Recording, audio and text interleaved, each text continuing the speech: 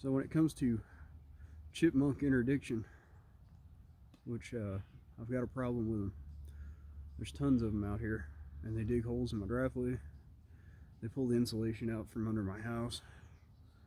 So you gotta have a proper setup for this.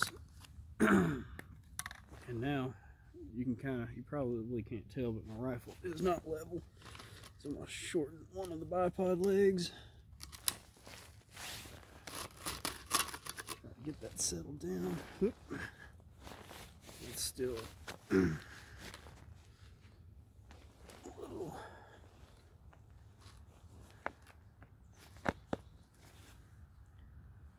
Turn the power back a little bit.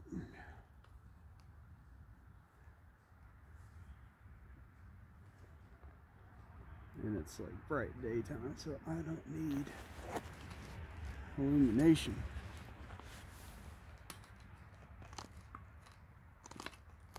Okay, now we're level, nice and level. Got a rangefinder. Need the proper ammunition. So, after seeing what this stuff can do to a regular squirrel, I've decided that this is the stuff to use. It's pretty accurate, shoots good groups, but this is the Aguila Interceptor, and it's a 40 grain hollow point at 1470 feet per second.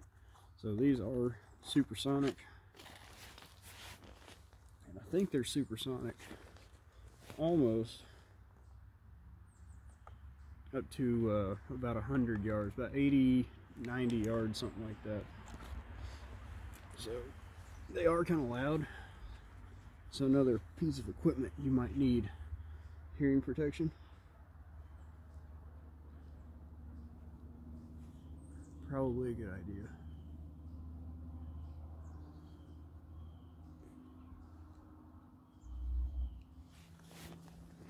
Now, I already saw this little guy out here earlier this morning, and he's typically about 50 to 70 yards down my driveway. At least they're not up here next to the house anymore. Shouldn't need more than a couple rounds of this stuff.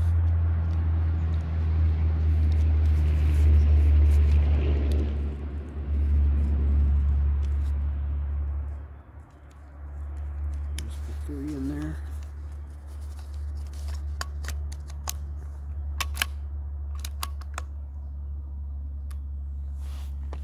Just leave the safety on for now, because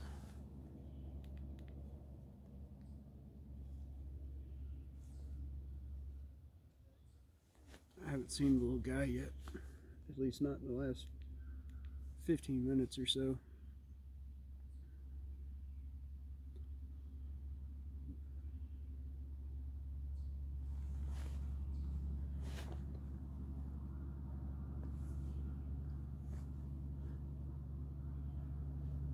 Yeah, you gotta sometimes get a little tactical, shoot with both eyes open.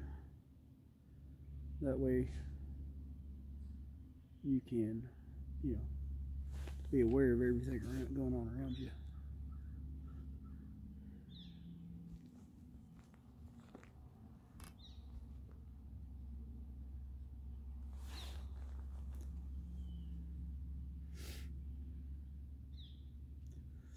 So your rear bag is kind of a really important component here too, and you can use your hand, you can squeeze it, manipulate it, it'll raise the stock up, or you can pull it and settle it down into that bag, get it nice and tight where it's just really not moving at all. And you should practice doing this with all of your rifles for long range shooting.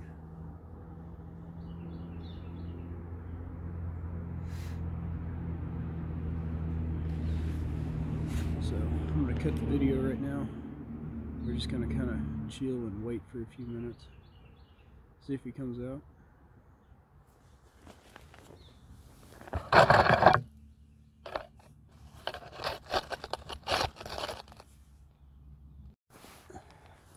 I got eyes on him.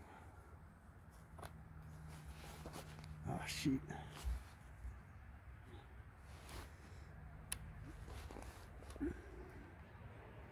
He went over into the brush.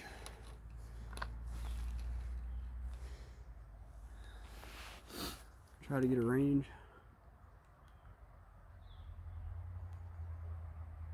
Okay, so where he's coming out at and where he's going, it's like right at 65 yards. Okay, he's back out. Here we go. I think we got him.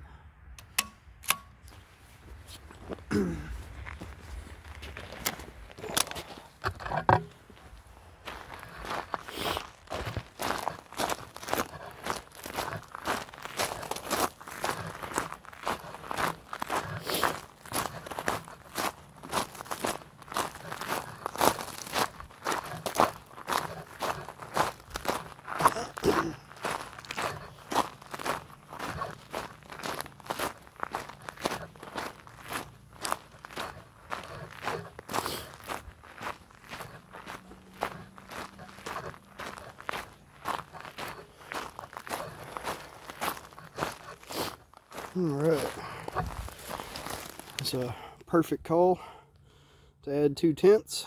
Got the little dude. No more digging holes up in my driveway.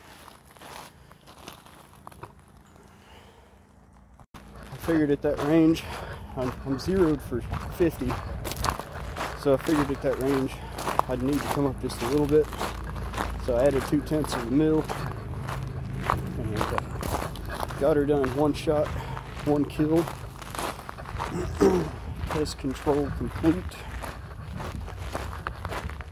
Probably won't see another one for a couple days.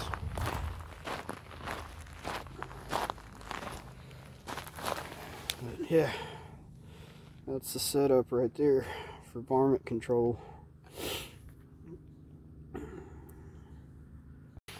Another thing too is when you're out shooting in an area, you should always police up your brass. Don't leave any trace behind where you're at. Don't leave any signs that you were actually there. It's just a good practice to have, whether you're out hunting or doing something like this as a job. So clean up, don't leave anything behind.